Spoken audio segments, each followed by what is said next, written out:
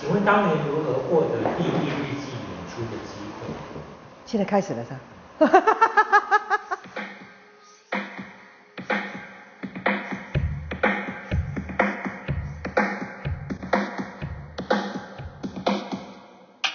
那个时候我是中央电影公司的基本演员，以年龄这个角色，弟弟这个角色来讲，我比较符合。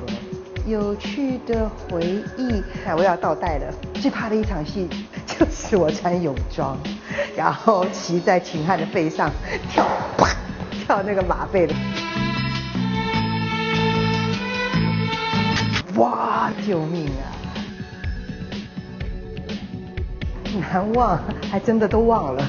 那时候很兴奋，因为跟亚蕾姐还有郎雄，在我们那个年纪，我觉得是哇，跟这么资深的演员，最怕的就是亚蕾姐不苟言笑的长辈，真正有带动我母女之间那种情感的那种戏，真的是亚蕾姐，她鞠躬不少，她那种眼神一看你，就是那种，就是马上把你就带入到那个场景、那个情景、那个剧情。我这个人很奇怪，我只要演什么角色，我一化上妆，一梳上那个发型，我就是那个人了。对不起啊，残障人士不是说你想要看就可以看得到的。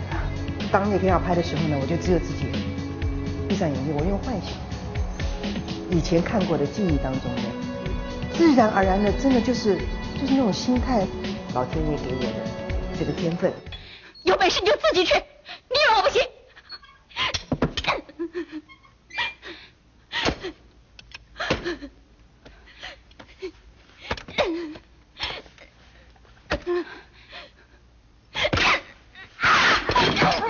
田妞，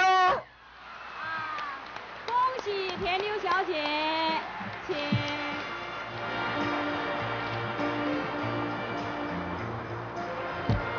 好，为我们今年的金马影后鼓掌吧。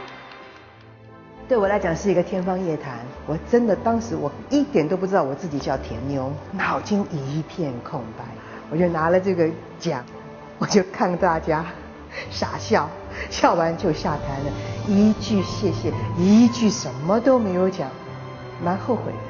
过去就过去了，我觉得我应该还有机会讲，在未来我再讲的时候，那跟19岁讲的话是完全不一样的，因为我觉得我那时候还不是真的会演戏。我觉得戛纳讲的是我现在才懂得演戏。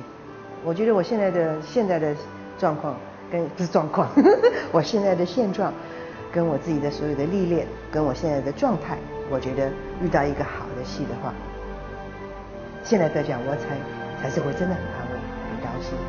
我要演开心的戏，我要让所有全世界的观众看到的是开心的东西。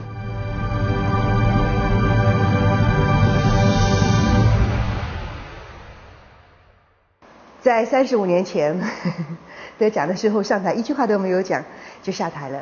其实那个时候我还真不知道要讲什么，现在我真的报了这个讲座，我要讲的是我谢谢我95岁的爸爸，更谢谢我86岁的妈妈，谢谢你们帮我保管了35年这么珍贵的一个奖项金马奖，我真的好幸福做你们的女儿，下辈子我还要做你们的女儿。